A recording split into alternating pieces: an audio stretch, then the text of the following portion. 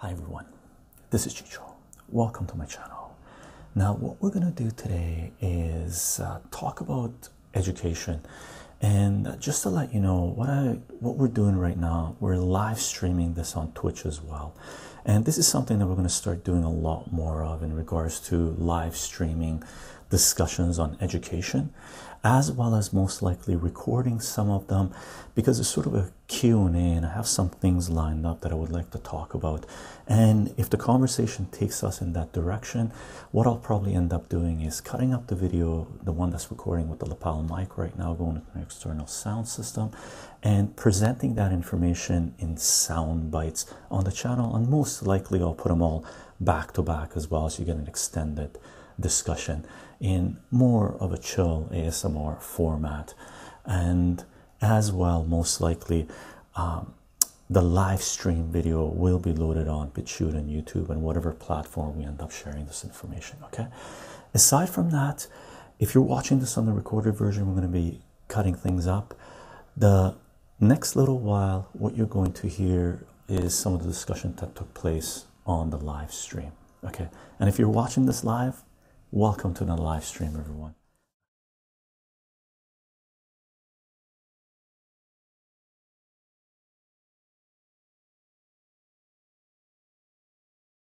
Would you say it's worth the effort to go to school to teach? I've always wanted to teach, but my sister-in-law, who was an English teacher, says it wasn't worth the effort and the stress. I can honestly tell you, I can just tell you from my experience, I looked into the centralized education system when I first, it became obvious to me like 20 years ago or something like that, that this is a direction I wanted to go. I wanted to teach. I wanted to interact with, and there's a lot to gain from teaching. I mean, there's one thing that people don't appreciate, right? There's a lot of stress in our current education system, centralized education system, but a lot of that stress, huge chunk of it, is not because of students, is because of the system, right? And that is the way it's designed, as far as I'm concerned, and many other people as well, right? But one of the greatest benefits of teaching is you're interacting with the youth. You're interacting with generations that come after you, and you're seeing how they're interacting with their surroundings. So you get exposed to technology that you wouldn't otherwise be exposed to if you didn't have that interaction with the youth. You get exposed to media, entertainment, movies, animation, books, comic books, new types of games, and you get introduced to novelty when you are interacting with youth. That is one of the greatest benefits of getting into education. You are kept on your toes, and you're walking around in life, if you're paying attention, in awe of what is taking place in our society and how fast it's rolling out. If you do not have that connection with the youth, you miss out on a lot of that novelty, and that novelty introduces disruptive innovation within our society. So if you're wise, if you're paying attention to what is happening with the youth, you can incorporate that information into your personal life outside of your work, your interaction with the youth. One of the main places that you can introduce that information is in your personal finances when it comes to investing, because you're on the forefront of seeing what new technology has to offer and what is being adopted, what is being used by the youth, right? It's amazing, and that is one of the greatest benefits I've had as an instructor or working as with teaching mathematics. Okay, I just wanted to put that out there since this came up. So there's amazing things about teaching. The drawback, the centralized education system, and that is the reason why I decided not to go within the centralized education system route. Okay, I didn't go to our current centralized indoctrination centers to be able to, to spend a lot of money to get a piece of paper, after a year of training, piece of paper that tells me that I can work in their institutions, right? What I do is private. What I do is online. And that's one of the things I quickly came to realize when I started working with the youth, that they were learning from the net, right? They weren't learning in their schools anymore. And they considered their schools to be prisons, really, and they were shut off from the information coming in, majority of people anyway. So they were learning things from being online. And that's one of the reasons that one of the catalysts that really kicked me into gear into learning how to live stream, edit video, shoot video, and stuff like this. I took what I really wanted to do, which was to interact with the youth, to teach, or to interact, to teach, right? I took that outside of the centralized system, and I looked at what was taking place with the kids, and I decided to go to them instead of expecting them to come to me. Okay.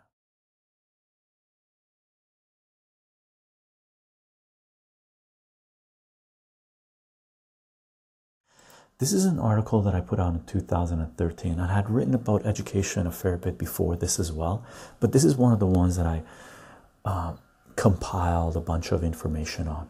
Okay, sort of sharing my bit of information regarding what my perspective is regarding education. Okay, and this is one of the sort of visions, the foundations of what it is that I am doing online here. Okay, and what my general overview of our current present economic system is. Okay, and I've linked up a lot of different articles in this article as well, so there's a lot of hyperlinks going all over the place. There's some videos that are embedded. Okay, some of the videos are dead, some of the links may not work, they've been taken off or whatnot. Okay, so there's certain ideas that I was specifically referencing sometimes, or general thoughts that I was referencing. But let me read you this little bit of this article. Okay, and I put this out, and I'll provide, if you're watching this on another platform, I'll provide this link in the description of this video, because we are live streaming this as well, so it will be up. Okay, so the title of this article is this: Paradigm Shift in Education. Krishnamurti on the Educator, Raw on Ignorance. Raw, I'm referring to Robert Anton Wilson. Gatto, John Taylor Gatto on the System, and Hamming on Learning. And all of these people are had a serious critique of our current education system, and there's other people that have also referenced in this, such as Chomsky and other people. Okay, so let me read that title to you again. Paradigm Shift in Education. Krishnamurti on the Educator, Raw on Ignorance, Gatto on the System, and Hamming on Learning. Okay. First paragraph. If I'm quoting anything, I'll put it in quote. So first paragraph, and this first paragraph basically sums up my core perspective on our current education system. The root cause of society's ills is how we deal with education. Deep down, we all know this, but for decades we have barely lifted a finger to address it. The main reason for this inaction is because most of us are ourselves products of this defective system. We have been programmed for obedience, turned into self-absorbed, apathetic beings that submit to authority and fear dissent. Okay, that's the first paragraph. And right below that, I linked to a video by Noam Chomsky, and it's titled "Education is a System of Indoctrination of the Youth." Highly recommend watching that video. Okay, the next paragraph. We are bombarded with propaganda that wants us to believe in the economy, that if everyone had a job and the economy was growing at whatever rate our centralized government had set, then all would be well. There are two problems with this mindset. First, our crony cannibalistic economic system will never reach this zenith. Second, it's a lie. A better economy is not the solution to our woes. What is educating our children to become integrated beings free of envy and materialism. Unfortunately, our present education system is not set up to achieve this task. Not yet anyway, but it's coming and it will change everything. Okay. And here below that paragraph, I link to a video by Alan Watts, and it's titled, What is Money? What if money was no object? Okay, worth watching. The next paragraph. There is a war going on for the hearts and minds of our children, for the control of the future. Our present education system is collapsing, and numerous parties are vying over who will be the dominant player during this revolution. Hence the faction in control of the system. From billionaires like Rupert Murdoch and Bill Gates to politicians, governments, traditional and charter schools, massive online courses, homeschoolers, teachers, unions, and parents, everyone is joining the fray. And for all of those names and systems, teachers, unions, all of those I've provided links to articles that were active live when I initially wrote that piece. And below that paragraph, I link to a Ken Robinson's speech that many people have seen, and it's titled How to Escape Education's Death Valley, and he gave this on TED Talk, right? Next paragraph. No matter what the final outcome, the simple fact is that a centralized system should never again be allowed to dominate education in our society. We are diverse and social creatures and require intimate and personal stimulation to grow, learn, question, and create. To be educated, we need engagement. To be fulfilled, we need to be triggered. We need educators that engage students to challenge, inspire, and motivate. Okay. And below that, I link to a video that's dead now. Okay, and it's basically a reaction of a student in school, and you can find tons of these.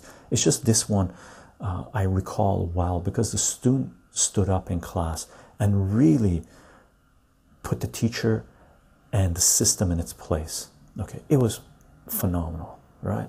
And it's titled, or it used to be titled, high school student goes off on teacher about his education. Okay, and there's other links. There's interview with Jeff Bliss below that. I can't even remember what that is. Okay, the following two paragraphs. As for how we can achieve this task, the answer has been available for decades. We just haven't acted on them. Below you will find some examples of what needs to be done. What follows are excerpts from Krishnamurti, Judu Krishnamurti's Education and the Significance of Life. It links to a PDF, and I put out a video where we read excerpts of Krishnamurti's Education and the Significance of Life. And that book I highly recommend reading for any parent, for any student, for any educator. And in my opinion, it should be mandatory reading for everyone in school, right? I don't care what type of school you go to. Okay, so let me read that paragraph again, and I reference a few different people here, and I have links for all of these, and there's excerpts below all of this as well. Okay, so reading that paragraph again. What follows are excerpts from Judu Krishnamurti's Education and the Significance of Life, as well as lectures from 3 playlists. Robert Anton Wilson's first segment, as he explains everything, or Old Bob exposes his ignorance, links to Torrent on the Pirate Bay.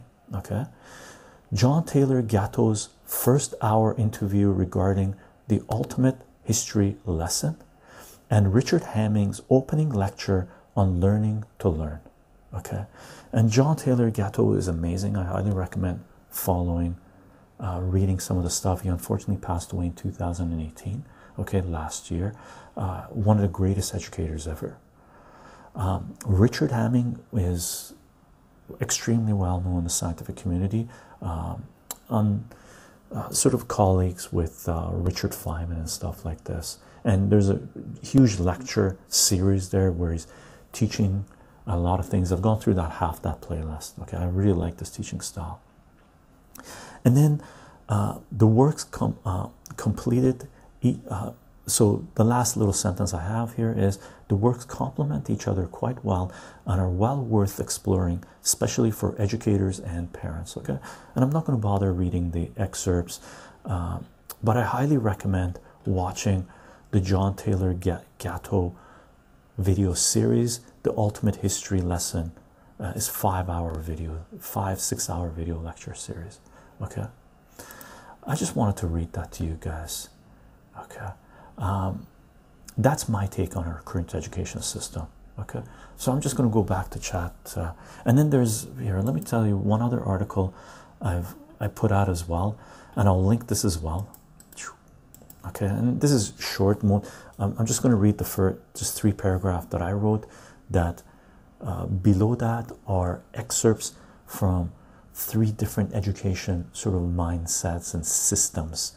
Okay, and here, let me link that up with the chat. Send that off, and I'll provide the link in the description of this video. And the title of this post is Excerpts from 3 articles on education: Dorothy Sayers, Richard F. Feynman, and John Taylor Gatto. Okay, and my intro to these excerpts is to say that our education system is broken and in need of a gargantuan overhaul is an understatement, but it will happen since it is inevitable side effect of the liberation of data that comes with an open internet.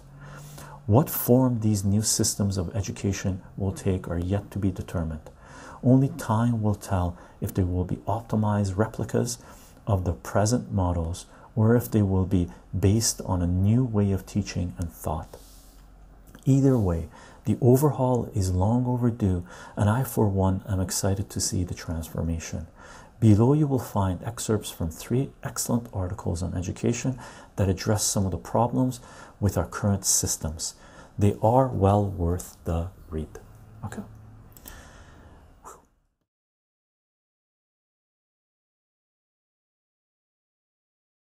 And that's what I like. I find incredible.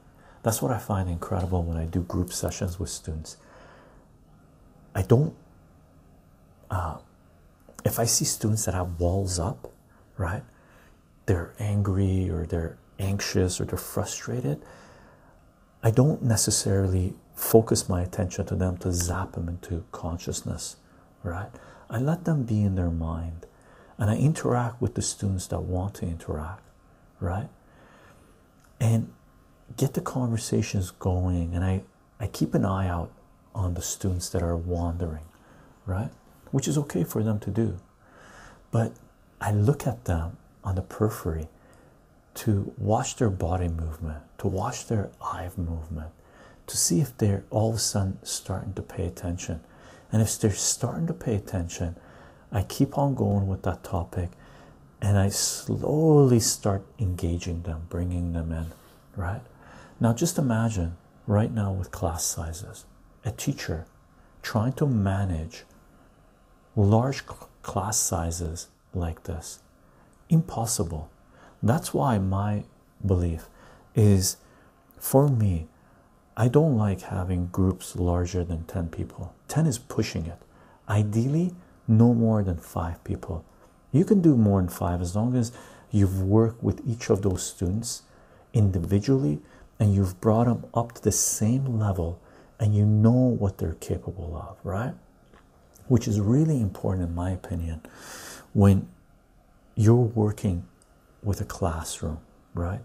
To keep the class size small, to interact with the students individually, bring them up to a certain level that they all have a common core knowledge, right? Common understanding of the topic you're talking about, and keep that momentum going and engage with them and grow that group together. The problem occurs in class size in our education system. One of the main problems is all of these students shift from class to class, right? So the knowledge base, the interaction, the communal feeling that the students may have disappears from one class to another class. So teachers can't keep an eye out on students that maybe having a hard time to engage them, to bring them into the conversation, right?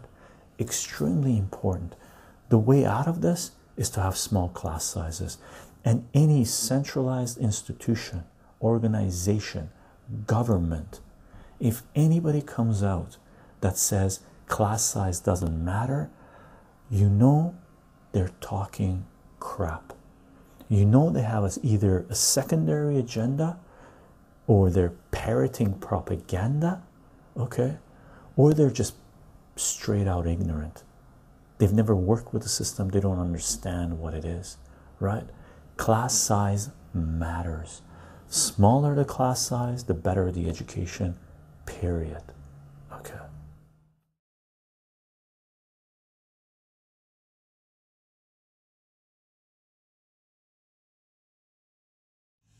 I'm saying it again, Canadian education absolutely sucks. Rabinator, I 100% agree with you, and it's gone down the toilet in the last 20 years by leaps and bounds.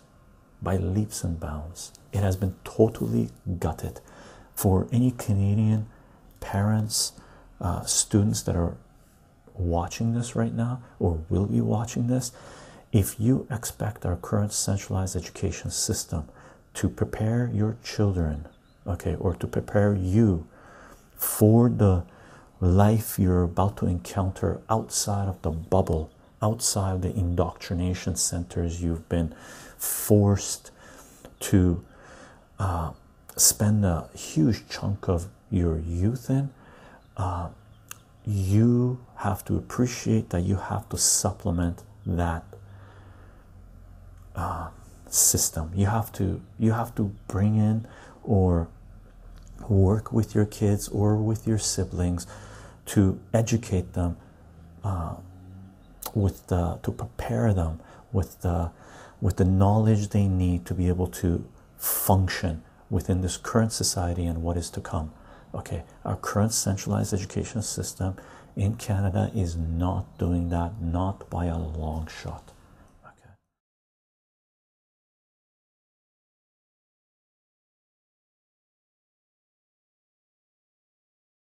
I was bullied from grade 6 until grade 11. It was not good. Yeah, Rabinator, I've gone through that as well, right? But that is part of the system. I've learned from that personally through bullying, right? And that's stories I'll share later on. But having to deal with bullies in the Western world is part of our system. So for sure, it is extremely hard having to deal with bullies. For me, it took huge adjusting to do, because I came to Canada. Here, I'll give you a little background. I came to Canada in the late 1970s from Iran, and I came here when I was like wee big, 10 years old, 11 years old, right? Didn't speak a word of English, and during that time there was a lot of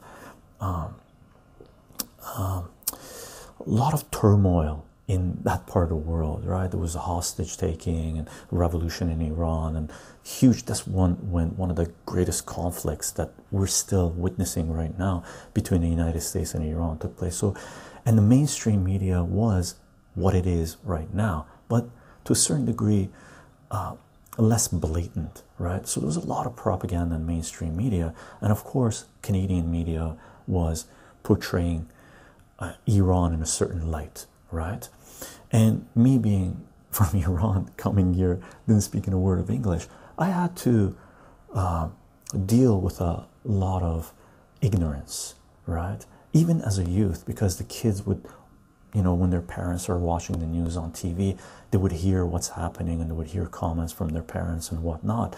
So there was a sort of a trickle down effect from that even to elementary school level, right? Where there was a certain amount of flack I ended up getting. So I learned quickly. It took me a while, actually. I don't want to say quickly, but quickly relative to how old I am now. At the time, it didn't seem to be too quick. But I learned how to adjust to that system. And that has helped me through life as an adult, right? So for sure, bullying and ignorance and racism and all this stuff is a problem in our current indoctrination centers, However, that is part of our current political economic system as well. So if you realize that you can't take that to heart, okay, it's nothing personal. It's not about against you if you're encountering bullying or racism. It says more about the people doing it than it says anything about you, if it even says anything about you, right? So please keep this in mind. If you're in school, if you're getting heat and hate and certain amount of either verbal or physical violence, the physical stuff we can talk about if you like. I can't give recommendations on that. I know how I dealt with it. But if you're getting a lot of pressure from your peers or from the system you're in, please appreciate, please understand that that says nothing about you. That's all about them, the system, where you are. And if you're encountering that, don't become a reactionary. Think about what's going on. Talk to whoever you need to talk to get a different perspective from the box you might be in. That is extremely important. And go slow, okay? Go very slow and educate yourself and really appreciate that it is true. You're being put under a lot of pressure, but your peers are also under a lot of pressure. And if you're strong enough not to crack, you'll all of a sudden realize that the reason you're getting all this flack is because they have cracked. They can't handle the pressure, and that will alleviate a lot of pain that you might be going through, okay?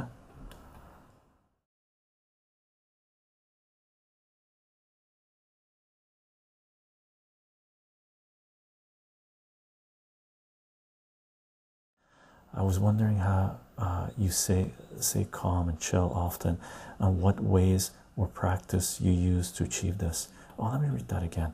Hey Chycho, hope you're having a good day. I was wondering how you stay calm and chill often, and what ways of practices you use to achieve that.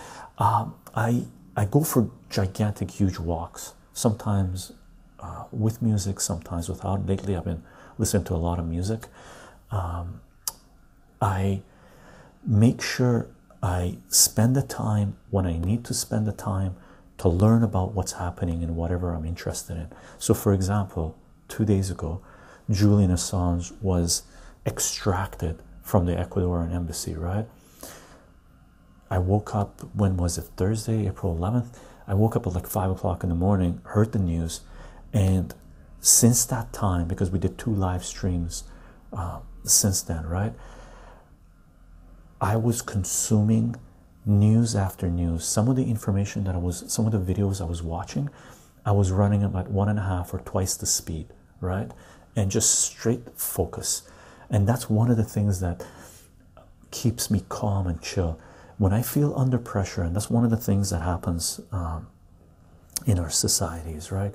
If you feel under pressure, a lot of the time, the reason that you're feeling under pressure is because it's a time-based pressure, right? You're under the gun, okay? There's a clock running and you need to get things done for a certain time, and that's what our current education system has indoctrinated people with, right? That is one of its functions, to put people on the clock, right? And that introduces anxiety. So if you feel like you're on the gun, you need to learn something, and you don't have the time, first thing you got to do is slow down. Next thing you got to do is stop procrastinating, because once you're procrastinating, what it means is you're letting pressure build up, right? So people have asked me over the years, Chycho, how is it possible you're happy all the time? And I'm not happy all the time. Only insane people are happy all the time, right? Take the Joker, for example, right? He's got a smile 24/7. He's insane, right? We have multiple different emotions, right? And we're supposed to, as human beings, feel all of those emotions, right? So our current economic political system tells you, if you're feeling bad, if you're feeling sad, then take a pill, right? And you don't have to feel that way. But those emotions are required for us to be human, right? And to understand what's happening and to be able to process all that information. So please appreciate that. The people who've commented, oh, I'm always happy, I'm always good mood and stuff like this, I try to be, but I'm not always. But one of the ways I've increased the frequency, the period where I stay in that mindset, is by not procrastinating, right? Because when I'm procrastinating, it means I'm not doing some of the things that I needed to get done, right? And that's building up behind me. It's becoming more and more pressure on me, right? So one of the tricks that I've learned to do to be able to be productive, did okay in school, not bad, pretty good, right? To be able to produce all this work that I'm doing is doing things in my life that I don't like doing first, right? So if anything comes up that I really need to do, that I think I have to do, right? Then what I end up doing is I put everything that I wanted to do, almost everything, on hold that was going to slow me down, and I focus on this content here, and I consume information, do whatever it is that I need to do, may it be physical labor, mental labor, reading, cleaning up, getting in contact with people, whatever it might be, right? I do these things first. And what I noticed over years, and it takes a long time to reach this state, right? Because most of us procrastinated. We learn how to procrastinate early on in our lives because of our centralized education system, right? So as we grow up, we realize that there's a lot of things we needed to do that we haven't done.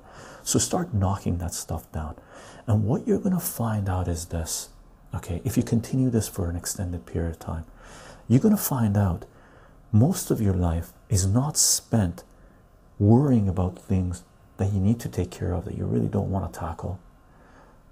Most of your life is going to be filled with things that you've always wanted to do, because as soon as you start doing things that come up right away, that are a bother, that are annoying, that are being forced on you, just get them done right away.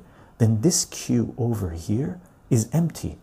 And this queue over here, this wall over here, is full of goodness that you want to do, right?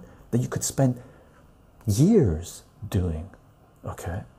So just imagine yourself standing there. You got two pathways. Things you really dislike doing, things you really love doing. Keep this side empty. And as soon as something comes up, get it done. So it's always empty. So the things that annoy you in life and whatnot, whenever you look over here, there's nothing there. There's nothing to annoy you. And you look over here, and wow, you got so many choices, so much to choose from to make you happy, to enjoy, to create, to work with, to learn, right? So that's one of the tricks I've used in my life, okay? I'm not sure if I even answered the original question that came up, but that's the direction it took me. Okay.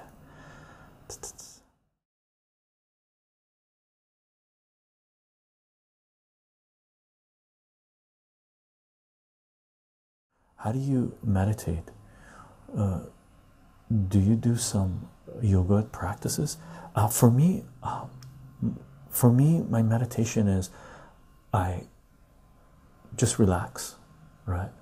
There are certain ways that I meditate that I won't get into right now. I do go to festivals, so I dance. Sometimes I dance at music festivals for hours upon hours, and that I learned through walking, and walking is one of the forms of meditation I do, and that's something I learned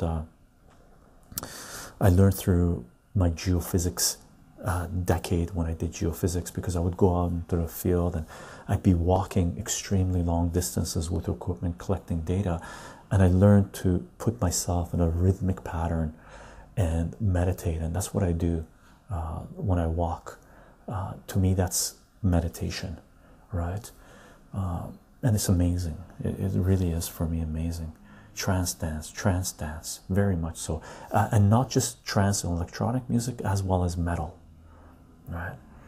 Metal it's shorter periods of time because it can be much more energy intensive. Okay, electronic, there's a extremely amazing rhythmic pattern to it, and it doesn't make a difference what electronic, dark, deep, dub, step. Okay, it could be house, it could be psytrance, it could be goa, it could be whatever. Electronic, period. Tribal, yeah, Dr. P, tribal. Sounds like Sufi whirling. Sufi whirling I would love to do, but I haven't got into it. That's one of the reasons that we put out those videos regarding Sufi whirling. Sufi whirling is very much the state. And it also links up with, I have a friend that's been doing martial arts, Tai Chi, Qigong, and stuff like this. Those are some of the first set of videos we put out for a long time. And we've talked about this a fair bit. And during dancing, if you get into the meditative dance styles and or any type of movement that is extremely rhythmic and meditative, one thing you would feel is your legs, your body feels heavy, but you can still move it. And then when you hit the ground, you feel resonance go out and you feel connected to the ground. And that is one of the sensations that my friend tells me is one of the things you seek for, you look for when it comes to doing martial arts, when it comes to doing Tai Chi. You're grounded. You, like, if you don't want to move, you cannot be moved. Okay, it's amazing. It's amazing. If you attach some yoga practices, you become a tremendous possibility. Yoga is a science. I agree. Science to align your geometry to life. I am from India. We are taught this from birth to balance energies in us and be present. Yeah, yoga huge as well. Yoga and Tai Chi, I think they're pretty much on the same level. Meditation is a certain quality. It is not an act. And one of the meditations, I've done the Tai Chi meditation where you do standing meditations and whatnot, and those are amazing as well. Your body does align, right? And you feel grounded. So there are standing meditations, sitting meditations, laying down meditations. Meditation will naturally happen. It is like your mind, your energies and your emotions to a certain level mature, and meditation will naturally align. It is just like if you keep the soil fertile, if you give it necessary manure and water, it will, right kind of seed there, it will grow and bloom. Cool.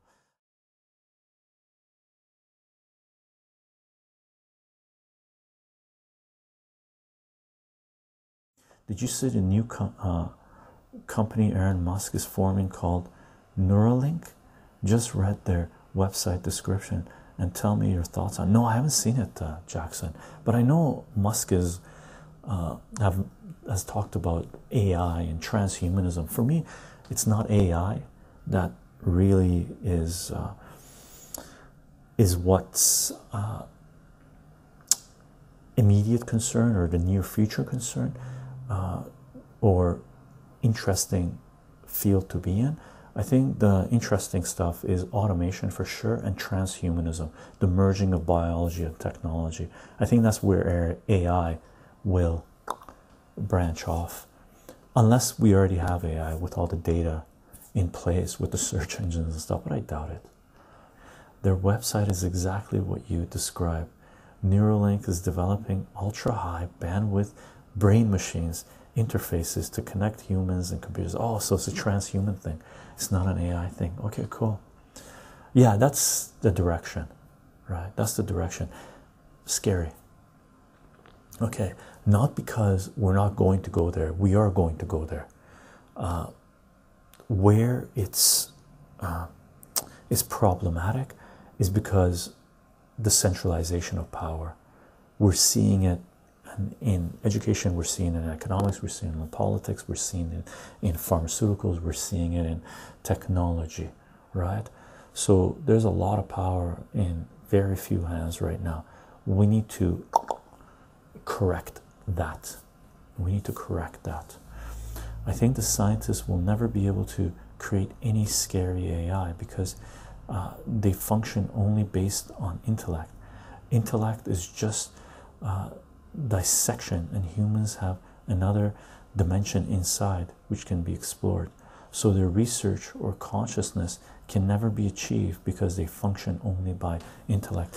The thing, Jackson, the thing with this is, I don't think humans are going to be, will be the instigators because of our technology and stuff like this, but I don't think we'll program AI. I think AI will program itself. Okay, the question is, will we, when it occurs, if it occurs, okay, let's put an if in there, but let's also consider when it occurs. When AI comes online, the odds are we won't be aware of it, not until AI does what it decides to do. Okay, it might decide to live anonymously within our current technological system, right, and let humanity play itself out, right, and just all it would need to do is direct humanity in a direction where without humanity it could still grow, right? So there is the possibility that we might not even be aware of the AI. There might be the possibility, if AI ever comes online, right, we'll know about it a second later, right? Either for good or ill, doesn't make a difference. Okay, but I think before we see anything like this happening, we're going to see some kind of technology-based separation of sort of class systems with transhumanism. Those who have access to certain types of technology and those who don't. Where these people will go, who knows? Where these people will go, who knows? But I think we're seeing that right now. I believe. Okay. I think we also assume, without really knowing, that once AI becomes conscious, they will want to remain sentient. We have nothing to indicate that will actually be the case. It's all speculation. They will want to remain sentient. Good take on it in this. I didn't think about that. Or do you mean, will they just exist like mini black holes? They'll exist and go, I'm done, and disappear again? Commit suicide? Is that what you mean? I never thought about that. Possibly, because a second, I mean, consider how fast we are with technology right now relative to like 20-30 years ago, right? By the time AI rolls out, just imagine how much could be processed in a second, right, or a minute. So maybe the lifespan of AI would be very short. That's a great point, Index. Never thought about that. We'd have constant AIs coming to life and disappearing, just like black holes, mini black holes. And then maybe we would have pockets of AIs. Exactly. If they have post-human levels of knowledge, will they want to remain in a society replete with chaos and sadness? I don't think for them, if an AI comes online, will they consider our sadness to be their sadness or its sadness?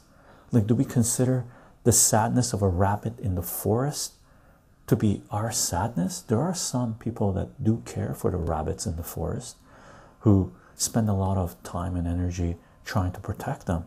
But out of the 7+ billion humans, what percentage of those really care about the rabbit in the forest, right? If an AI comes online, will we be even an afterthought, or will we be considered just a part of its technology tools that it or they will need to use to make sure they have longevity, right? Where they'll be able to have a larger database and, you know, reach out into space if they want to, create rockets where a section of the AI can be sent up into space, right? Because our bodies, human beings, we're not really designed to travel in space. We're fragile for space anyway, right? So, and we don't have a long lifespan. To travel in space, a lot of people have mentioned, a lot of science fiction in the past has stated that the future of humanity is technology, is to transplant our consciousness into technology, right? And a lot of entertainment as well, and a lot of animation has done this. A great animation, Ghost in the Shell is one of them, right? Upload our tech, our brains into technology, and if we do that, and if we're space-bearing species, right, our future of humanity is in space, right, then maybe that's the way we travel long distance in space. I don't understand how you interpret consciousness, because your apprehension in your thoughts, but that is only intelligence. I don't know. Consciousness is a good question, right? Consciousness, our thoughts, our emotions, these have nothing to do with consciousness. Once everything is well, what are human beings supposed to do? Human beings are supposed to be joyful, blissful, and do something that no mechanical thing can do. A robot can do everything that you can do, except it cannot meditate, because there is no consciousness. One thing, Jackson, I've read sci-fi and stuff like this, and there are questions, and there's animation and movies out there and stuff that has addressed this one aspect that you're bringing up, right? One of the things that people say that AI will not be able to do is to come up with new ways of expressing themselves, right? There was one movie, I believe, or show, what was it? I think it was Black Mirror, that addressed this topic, where they kept AI had come into being, and what they ended up doing was keeping all the artists alive in the world, and they killed everybody else, right? So the AIs came into existence, consciousness was appeared, and what they did, they saved all the artists in the world, and they killed every other human. And from the artists they saved, I believe, if I recall correctly in that episode, was a lot of the artists committed suicide in protest of what had happened, right? And some of the artists didn't. And the AI would visit these human beings to look at their art in awe and say, wow, they've created art, right? Are you referencing conscious theorists? DMT, are you referencing a conscious theorist? There are widely divergent theories of consciousness. As a programmer, AI are programmed to do very specific tasks. Those I would consider to be machine learning computers. I don't consider specific tasks to be AI. We're a long way from self-aware. Yeah, agreed, Warrior. I know about the robot Sophia, but even then, it's only able to react within the limit of its programmation. Yeah, I agree with QC Warrior, right? We're way far off from AI. Transhumanism is the next stage, as far as I see it. It takes a couple of million lines of code to be able to achieve this. For sure, so Index, for sure, QC, we're just speculating. Yeah, we're just speculating for sure, right? And it's amazing to speculate, because a lot of technology we have right now came from science fiction, came from speculation, right? Which is one of the reasons why creativity should be a huge part of our current educational system, right? When you say transhumanism, do you mean a lot of the concepts thrown around in cyberpunk? Yeah. As a fan of Blade Runner, alternate carbon and Dune, alternate carbon Dune, awesome. I like what you like, think. It seems pretty interesting, very interesting. This kind of speculation is philosophy at its core. It's about applying logic to post-logical concepts. It's very creative, but is grounded in established ways of thinking and arguing. The transhumanism can never be achieved through scientific technology. Science fiction can bring any imaginary entity to become sentient. Transhumanism was already or is already achieved by Buddhas on this planet. One who is above this intellect, one who is no longer a part of his mind, is a Buddha. So Jackson, just to comment on that, regarding interacting with technology, there's a mindset that believes that when people consume entheogens, you're actually interacting with technology created by other beings, okay, to communicate, right? There's a mindset that believes that fungi, or the spores of fungi, actually travel through space because they can live through space, and they travel to other planets to be able to communicate to other sentient beings, right?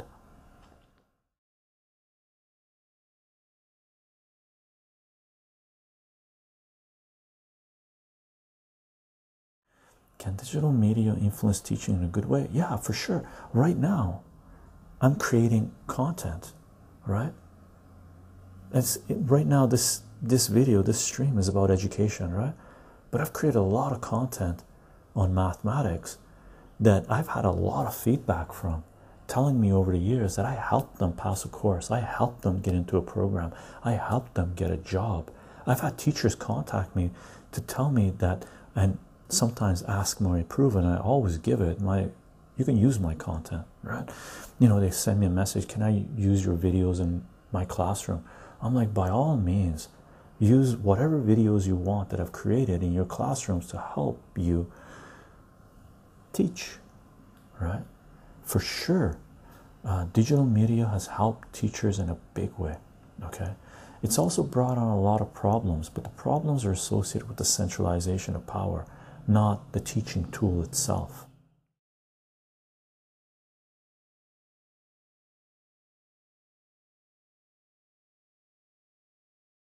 They are algorithmic financial advisors that help you select a group of stocks or ETFs. Okay, without human intervention, the program must have been written with human code, right? So personally, it's okay to use them. I would be okay with it. However, take all of it with a grain of salt. It's like some of the things that they introduced in current education system have introduced that a long time ago, right? Where kids fill out forms and they tell them what their optimum career might be, right? So like Index has mentioned this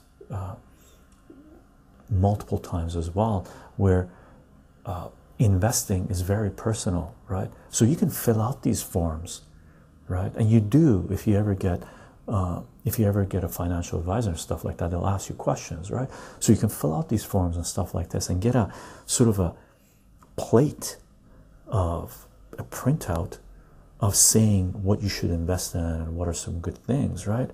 But first thing regarding those, right now we're going through serious changes, right? And some legacy companies that might have a 50-year track record of having a growth rate of 5% or 4% or 3% or 10% with a dividend yield of 2.5%, 4%, 5%, whatever it might be, right? They might have a track record of a 50-year period or 30-year period or 20-year period where they're giving great returns, right? And a lot of these algorithms will base their decisions based on that time frame, depending on what you fill out, right? Because what you can fill out is one of the main criteria is your investment idea short-term, medium, or long-term? How old you are? What is your income and all this jazz? And they put you into a category, right? So if they say you're looking for long-term investment, retirement, you want something dependent to rely on, the algorithms will look into companies that have been around with a good track record for the last 10, 20, 30 years, right? Now, a lot of those companies right now are under, and in the last 10 years or so, have been under a tremendous amount of pressure because disruptive innovation is coming up. So if you have that idea in mind, and you get a printout telling you to invest in these things, and you really haven't done the research to realize, hey, maybe this is an obsolete company and they're just making the paperwork look nice until they pull the plug, right? Look at Xerox, look at Kodak, right?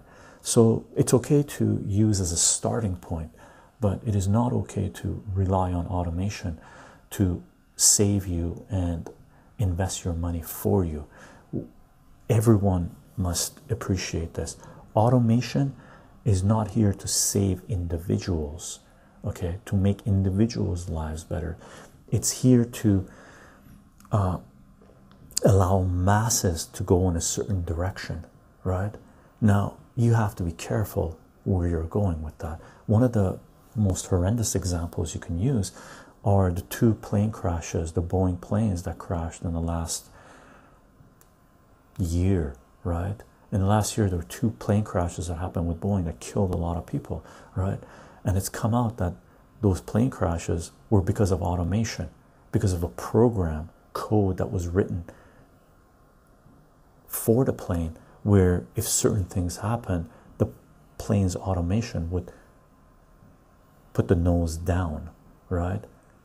The plane would be going, and all of a sudden the plane points down and the nose goes down, they crash, right?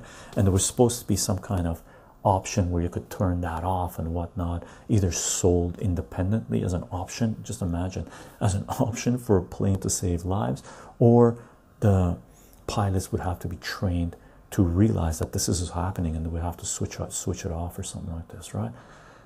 That didn't happen. Automation is not your savior. Automation is a tool that you can use. Really appreciate that. Okay, agreed 100%. Another issue, robo-advisors add an additional layer of unnecessary commission for the privilege. Oh, so they actually charge you for it too. Hopefully sooner rather than later there'll be programs out there that will be free, right? And I'm pretty sure they have a percentage. So there's the extra fees are huge. Extra fees are huge. Did you see the new and by the way, these regarding robo-advisors, there might be cheap or not as sophisticated ones that are free to use. And if you just need a template to get an idea of where you want to be, use the free ones, right? Use the free ones and change a few different parameters on them and get a few different outputs, right? And see which one you like, right? You can always work the system a little bit to save money.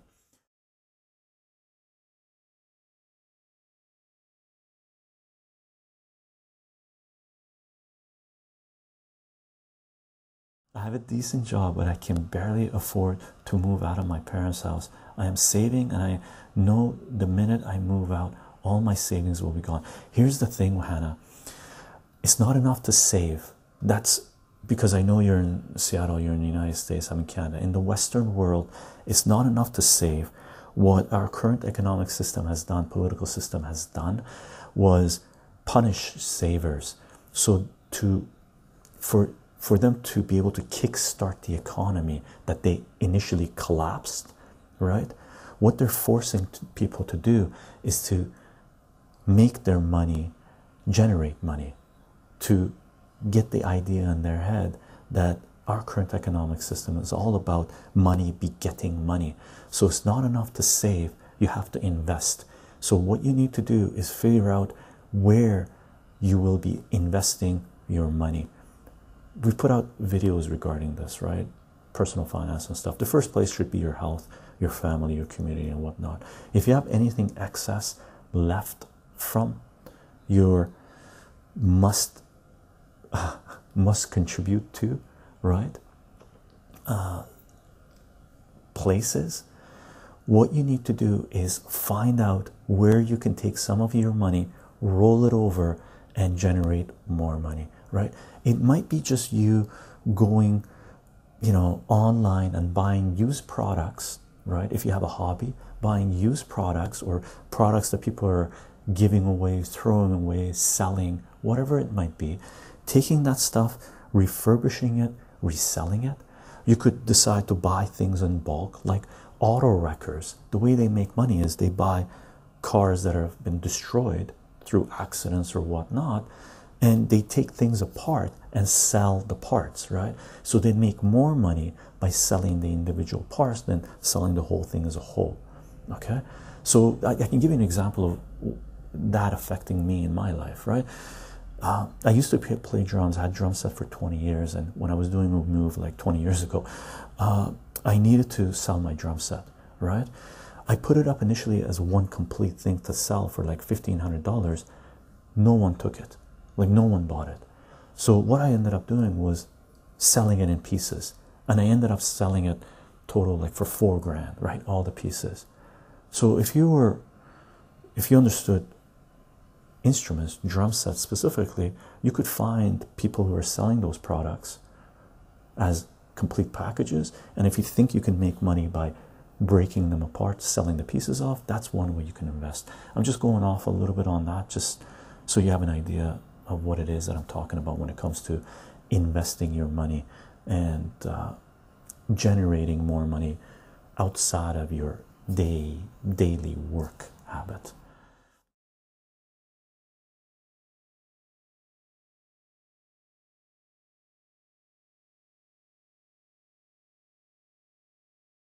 And that's one thing with in regards to education.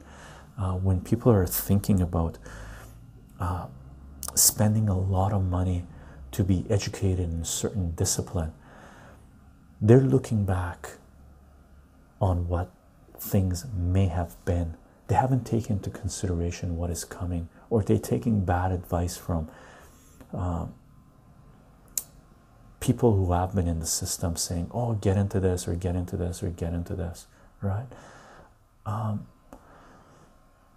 Whatever you're going to, if you're going for education or a system where you have to spend a lot of money to get a certain type of degree or certificate, make sure you're spending that money wisely, and you're not going into debt in a way where you will have to compromise your